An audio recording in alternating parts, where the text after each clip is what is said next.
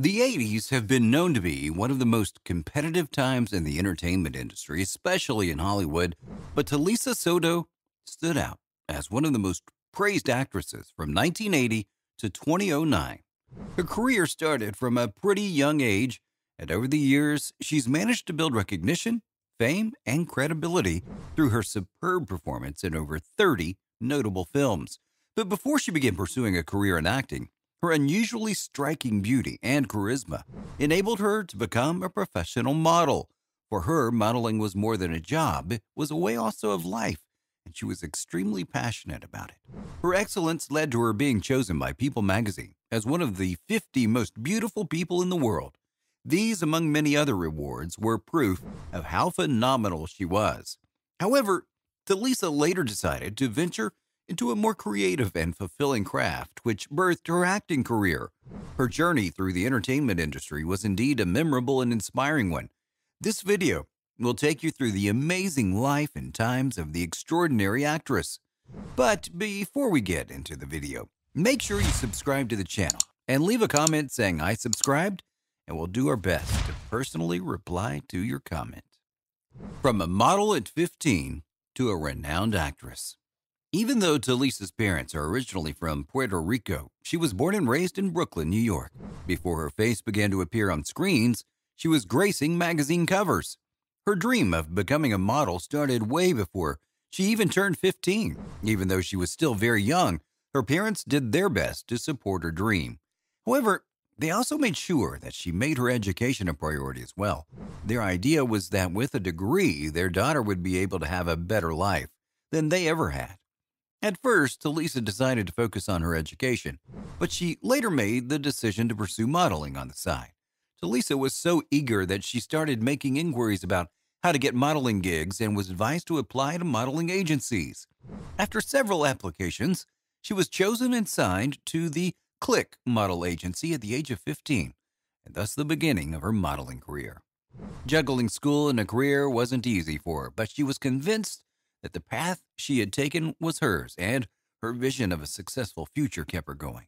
Thankfully, her summer vacations provided her with ample time to take on modeling work. Just a few weeks after she got signed, she got a gig for a Vogue shot.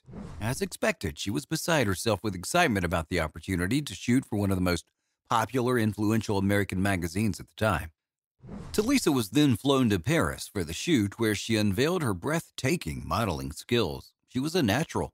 She clearly created an impression for herself, because from then on, she was featured on the covers of British and American Vogue, Glamour, British Elle, and Mademoiselle. She truly made history as the first Latina to ever grace the cover of American Vogue in 1989. In the span of a few months, Talisa went from being a little girl with a pocket full of dreams to an internationally recognized model who was breaking barriers. It wasn't long before she started attracting the interest of big brands who wanted to feature her in their advertising campaigns. Some of the renowned brands she ended up working with included Cartier, Versace, Calvin Klein, Clarins, Revlon, Salvatore Ferragamo, Saks Fifth Avenue, and other brands that are still well known even today. The amazing feedback and recurring deals she got over the years were proof that she was doing a great job at marketing for the brands and enabling them to sell their products and services to their target audience. A few years down the line, Talisa got into a relationship with one of her co-models, Nick Kamen. Now, because of their magnetic chemistry on and off camera, they often worked as a team for brands, stylists, and more. Their first creative performance together was their appearance in Madonna's song, Each Time You Break My Heart. They also worked for Ray Petrie, the then creator and fashion stylist of the 1980s London Buffalo Boy look.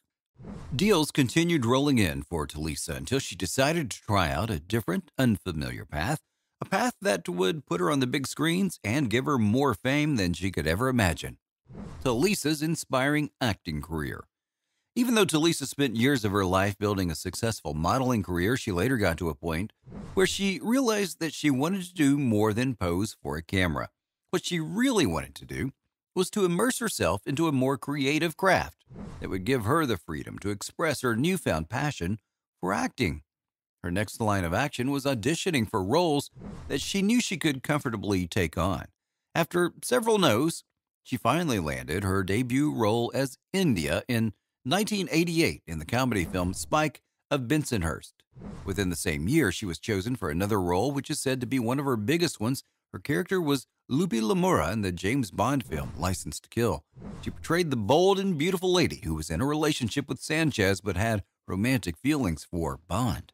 Over the next few years, Talisa became one of the most commended and celebrated actresses in the world. She was chosen to star in over 30 movies, including the popular 1995 American fantasy martial arts action film Mortal Kombat, where she played the role of Kitana, the Outworld Emperor's adopted daughter who decides to help the Earth Warriors.